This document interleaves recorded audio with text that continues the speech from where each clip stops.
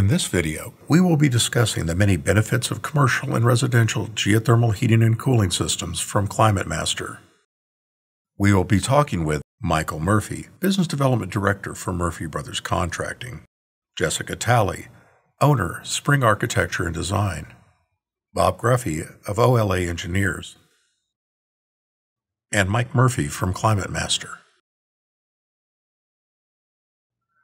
Why does Murphy Brothers Contracting believe that geothermal is the best HVAC technology? 3 times more energy efficient than air source heat pumps, and overall the best comfort they're ever going to live in.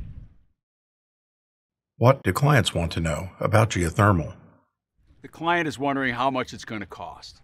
So it's kind of easy to, when we can tell them that they get the 26% federal tax incentive, the $5,000 back from the New York State Fund, and in our area, Con Edison is offering a very robust rebate per ton geothermal.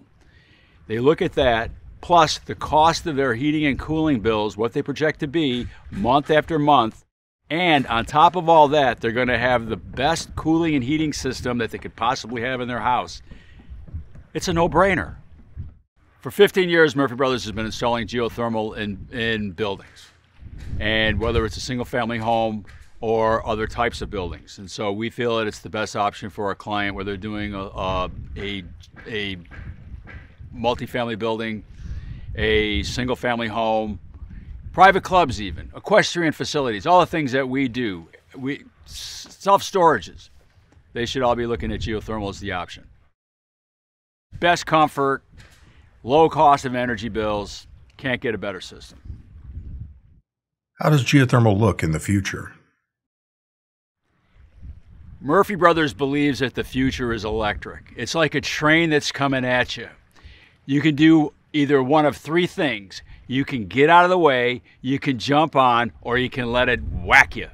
We believe it's time to get on that train. There ain't no stopping it. What does the future look like to Murphy Brothers Contracting?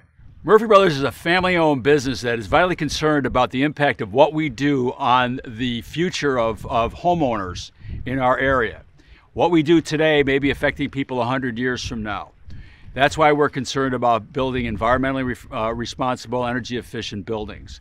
We believe that the future is not fossil fuel driven, it's electrification of buildings. What are the health and wellness benefits of geothermal? So yeah, that's another important point, is that the air that you're breathing creates a higher level of wellness. People just thrive in these places too. They're more productive. So all that stuff is extremely important. And people don't even realize those things are happening, but noise and that air pollution and all this stuff, these things that are already being taken care of by geothermal and a more natural setting, that you're just naturally thriving in your space. Yeah. What would you advise a property owner about geothermal?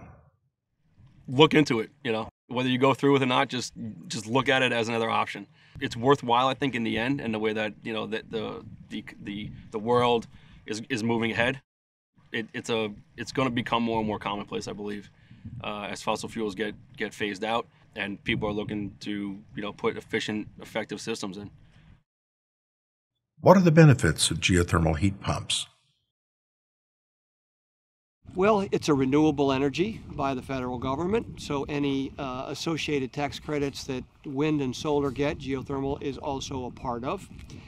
We are using the constant temperature of the ground and heat pump technology to heat and cool buildings. So in New York, we're taking heat out of the ground and putting it into the structure most of the year, but in the summertime, we're taking heat out of the house and putting it into the ground. This is done through a series of ground loops that use water as its primary medium. Up here, we will use some antifreeze of some sort to ensure that our ground loop solution doesn't freeze and it protects our equipment. Is geothermal heating and cooling a new technology? We have a video that says, in 1957, when the whole world is looking up at the first orbiting satellite, that would have been Sputnik, we were looking down and creating our first geothermal heat pump. So it's not a new technology. It has been around for a good long time. Is geothermal scalable?